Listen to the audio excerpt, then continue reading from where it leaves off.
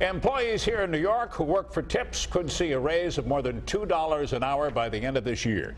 The state's wage board voted today to propose a raise from $5 up to $7.50 an hour. Now that's compared to the federal minimum of $2.13 an hour for tipped employees. Hawaii is already up at that proposed $7.50 mark.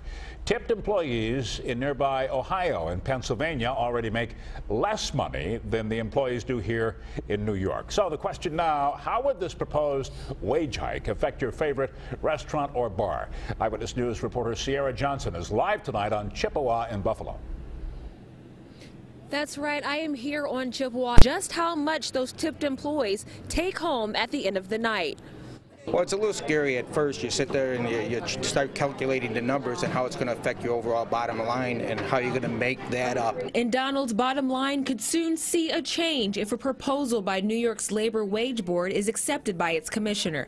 That proposal is recommending a 15% increase in wages for tipped employees, raising their minimum wage from $5 an hour to $7.50 by the end of the year. The servers there to smile, work for their tips as their $1 an hour wage really doesn't support them. It's what they work for is their tips, and that's a major portion of their income. Today, Governor Cuomo addressed the issue, saying for far too long, wages for tipped workers have been too low, and these recommendations would rectify that. But not everyone agrees these increases are best for businesses. In a statement released by the New York State Restaurant Association, the latest recommendations could have far-reaching negative effects on the state's restaurant industry. The president of that organization went on to say that this decision will limit small businesses' ability to create jobs, decrease pay of non-tipped employees, and also reduce hours for those employees.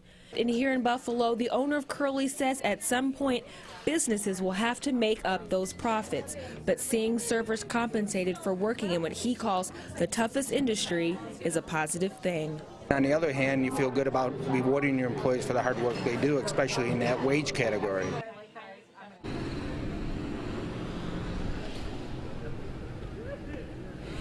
That's right, and I was able to talk to several servers off camera. Although their feelings were mixed on the issue, there was a common theme. Many servers were afraid that if the wage was to increase, rather, they have a fear of customers not tipping. Keep in mind, this is just a recommendation, and it has to be approved by the Wage Board's commissioner before anything goes into effect. We will continue to follow this story online and on air on WKBW.com. Reporting live, Sierra Johnson, 7 Eyewitness News.